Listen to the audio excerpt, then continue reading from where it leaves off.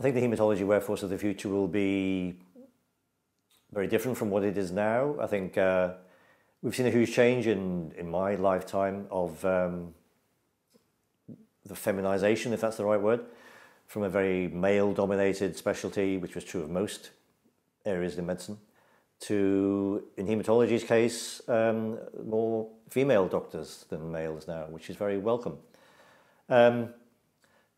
But that brings increased pressures because people want a work-life balance, and many doctors want to work part-time.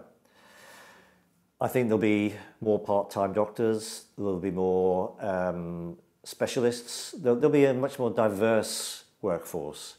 We'll have specialist nursing staff, we already have that now. We'll have specialist pharmacists, we already have those now, but there'll be more of them.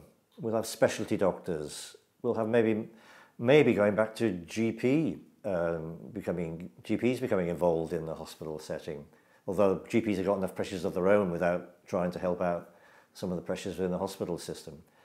I mean, I think there's a great uncertainty at the moment as to how the medical workforce is going. You know, are there going to be more hospital doctors? Are there going to be more primary care doctors?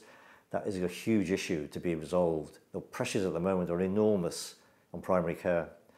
So that, in some respect, informs what might happen in the workforce. But I think whatever happens, it'll be more diverse.